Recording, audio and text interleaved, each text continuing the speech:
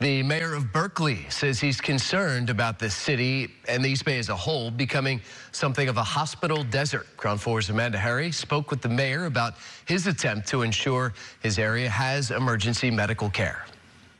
Alta Bates is Berkeley's only full-service hospital.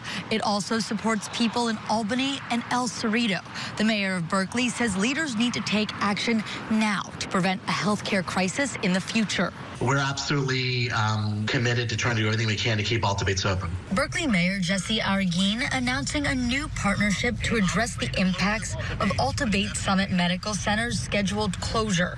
Summit Health has announced the hospital will close by 2030. I'm deeply worried that when someone has a health emergency, it will take too long for them to get to an emergency room. Life is precious, and in those moments, seconds are also precious as well. Berkeley City Council voted to set aside funding to study the ramifications of the closure and how they can secure healthcare access in the future.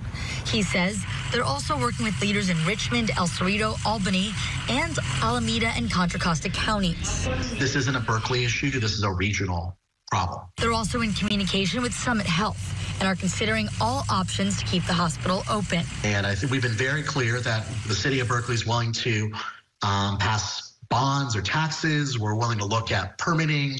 We're willing to do anything. In 2015, Doctors Medical Center in San Pablo closed, causing a surge of patients at Alta Bates. He's worried the same thing will happen in Oakland if Alta Bates shuts down. Summit Hospital in downtown Oakland is where they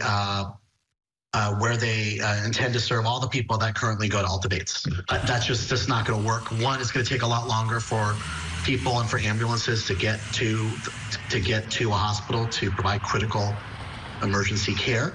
It's also going to overload Summit. The mayor says he wants to make sure the East Bay is prepared for what may happen next. We, at the end of the day, want to control our own destiny.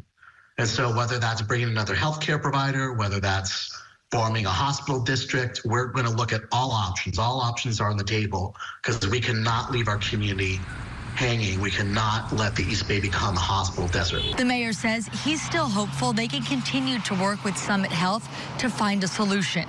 In Berkeley, Amanda Harry, Crown 4 News.